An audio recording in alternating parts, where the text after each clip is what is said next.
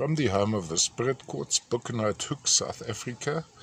Now what's quite interesting, why we call him the Spirit Quartz, there's actually a long story involved. It's to do with the color. You have methylated spirits, which is a cleaning agent, and usually when you're on site, they ask you color, and you say spirit.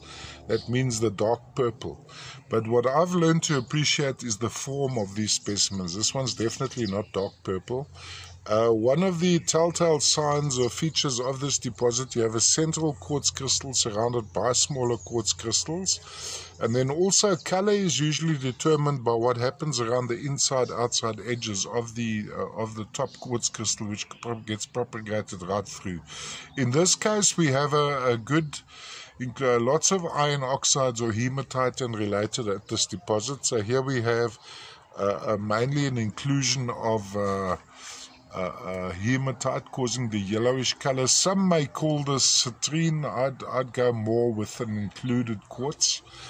From a display point of view, lovely piece, lovely form. See that projection off the main ore. Always look for a bit of projection. These guys aren't all that photogenic, but the video actually gives you a much better idea. A lovely family of crystallization. Now I think on an esoteric plane these are good for family units, groups, group unity, etc.